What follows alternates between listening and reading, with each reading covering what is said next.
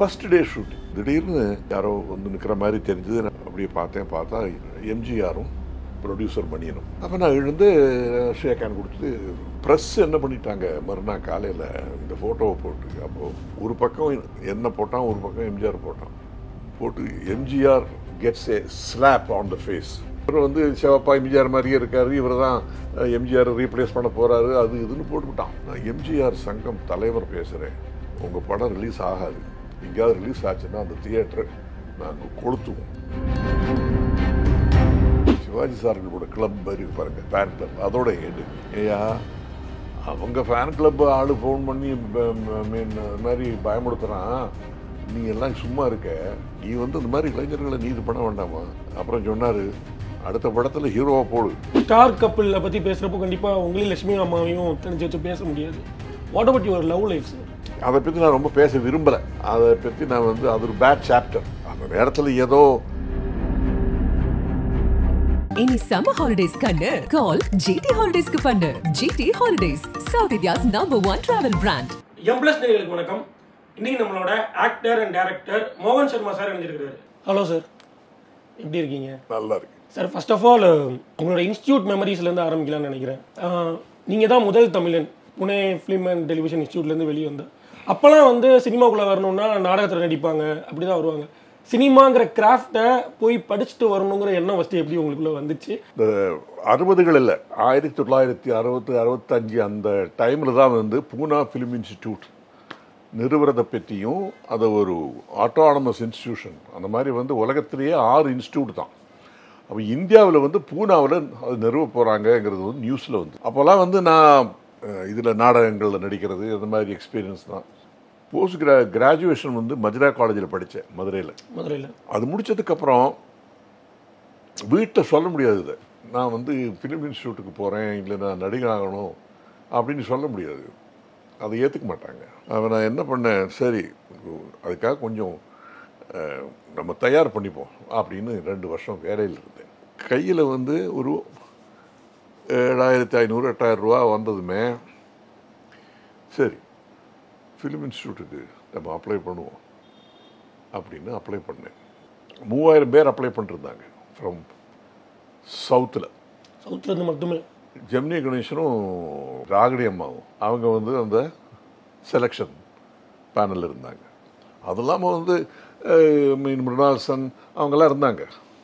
அப்போ நாங்கள் எங்கள் 30 பேரை வந்து இன்டர்வியூ பண்ணாங்க, நாங்கள் ஏதாவது செஞ்சு காமிக்கணும். அப்போ நான் வந்து கிங் அசோகா அந்த இதில் வந்து ஒரு போர்ஷனை வந்து அதை நல்லா படித்து ஹிந்திலேயே பண்ணிட்டேன். ஏன்னா எல்லாமே ஹிந்தி தான், 8 பேர் ஹிந்தி, 2 தானே தமிழ், ஹிந்திலேயே பண்ணிட்டேன். அது முடிஞ்சதுக்கப்புறம் இவங்கெல்லாம் வெளியே வர ஆரம்பித்தாங்க, ஜூரி மெம்பர்ஸ் எல்லாம். அப்போ ஜெமினிகணேசனும் அவரும் ராகடி அம்மாவும் அவங்க வந்தாங்க. ராகடி வந்து என்னை அப்படி கூப்பிட்டாங்க, நான் போனேன். என்ன பேர் கேட்டாங்க, வேறு பேர், எங்கள் மெட்ராஸ் தான் இருக்கீங்களா, எந்த ஊர் எல்லாம் கேட்டுக்கிட்டாங்களே. யூ ஆர் செலக்டட் அப்படின்னு சொல்லி காருக்கு போயிட்டாங்க. ஜெமினி கணேசனும் தட்டி கொடுத்து யூ ஆர் இன் அப்படின்னு சொல்லி அவரும் போயிட்டார். அது எனக்கு கிடைச்ச அதாவது ஒரு முதல் இண்டிகேஷன், நம்ம செஞ்சது ஏதோ அவங்களுக்கு பிடிச்சிருக்கு, ஏதோ இருக்கு என்கிட்ட, இல்லாமல் என்னை செலக்ட் பண்ண மாட்டாங்களே. ஃபிலிம் ஃபீல்டில் திரை உலகத்தில் இருக்கிற என்னோட என்ட்ரியே அங்கே தான். மலையாளத்தில் என்ட்ரி ஆகி செகண்ட் இயர் நான் படிச்சுட்டு இருக்கேன் ஃபிலிம் இன்ஸ்டியூட்டில். இது மலையாளத்தில் வந்து இது என்ட்ரி ஆயாச்சு. இதில் அந்த இன்ஸ்டியூட்டில் படிச்சுட்டு இருக்கீங்க, பட் இந்த பக்கம் என்ட்ரி ஆயாச்சு. கோர்ஸ் முடிகிற நேரத்தில் நான் ரூமில் இருந்தேன். அப்போ அன்னைக்கு ஏதோ ஒரு ஹாலிடே. அப்போ எனக்கு ஒருத்தர் வந்து உங்களை பார்க்கணும்னு, டைரக்டர் பிரின்சிபல் உங்களை பார்க்கணும்னு சொல்கிறார். பிரின்சிபல் கூப்பிட்டாலே வந்து ஏதோ நம்ம தவறு செஞ்சோங்கிறதான் நினைப்பேன். அப்போ என்னடா நம்ம ஒன்றும் பண்ணலையே, தப்பு பண்ணலையே, எது பார்ப்போம்னு சொல்லி அப்படியே வந்து பிரின்சிபல் ரூமுக்கு வந்து அப்படியே நின்று இப்படி பார்த்தேன்னா இந்த மாதிரி சோஃபாவில் கபலாச்சந்தரும் இவரும் வீனஸ் கிருஷ்ணமூர்த்தியும் உட்காந்துருக்காங்க. என்னை உட்கார சொன்னாங்க. உட்காந்து பாலச்சந்தர் பார்த்து நான் வந்து நீங்கள் மெட்ராஸ் வரும்போது என்னை காண்டாக்ட் பண்ணிக்கணும் அப்படின்னாரு. சரி சொல்லி அது அடுத்து நெக்ஸ்ட் அது முடிஞ்சதும் இங்கே வந்தேன். முடிஞ்ச அங்கே இங்கே வந்து காண்டாக்ட் பண்ணேன். காண்டாக்ட் பண்ணால் நான் மணியனோட ஒரு படம் பண்ணிகிட்ருக்கேன், ஆனந்தவிகடன் மணியன்.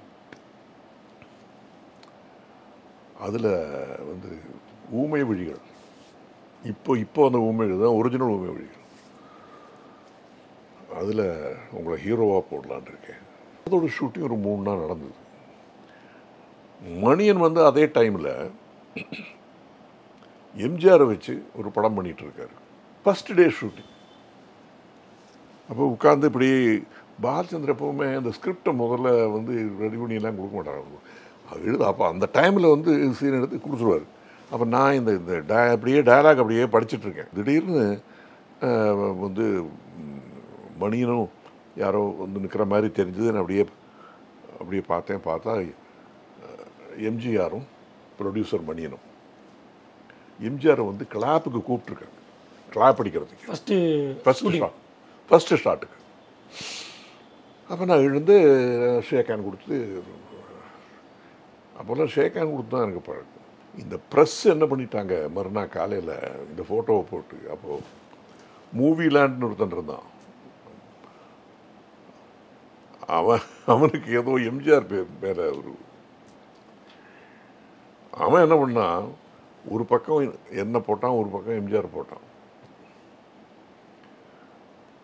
போட்டு MGR gets A slab on the face அப்படின்னு போட்டான். அந்த மேட்ரை வந்து இவர் வந்து சிவப்பா எம்ஜிஆர் மாதிரியே இருக்காரு, இவர் தான் எம்ஜிஆர் ரீப்ளேஸ் பண்ண போகிறாரு, அது இதுன்னு போட்டுவிட்டான். அது எழுதினதெல்லாம் வந்ததுமே தமிழில் பத்திரிகைலாம் அதெல்லாம் பற்றி எழுதினான். 3 நாள் ஷூட்டிங் நடந்ததுக்கப்புறம் எனக்கு ஒருத்தர் ஃபோன் பண்ணார், ஆம்பூரில் இருந்து. நான் எம்ஜிஆர் சங்கம் தலைவர் பேசுகிறேன், உங்கள் படம் ரிலீஸ் ஆகாது, எங்கேயாவது ரிலீஸ் ஆச்சுன்னா அந்த தியேட்டரை நாங்கள் கொளுத்துவோம் அப்படின்னு சங்கத்தோட தலைவர் டேரக்டாக அட்டெண்ட் பண்ணுறாங்க.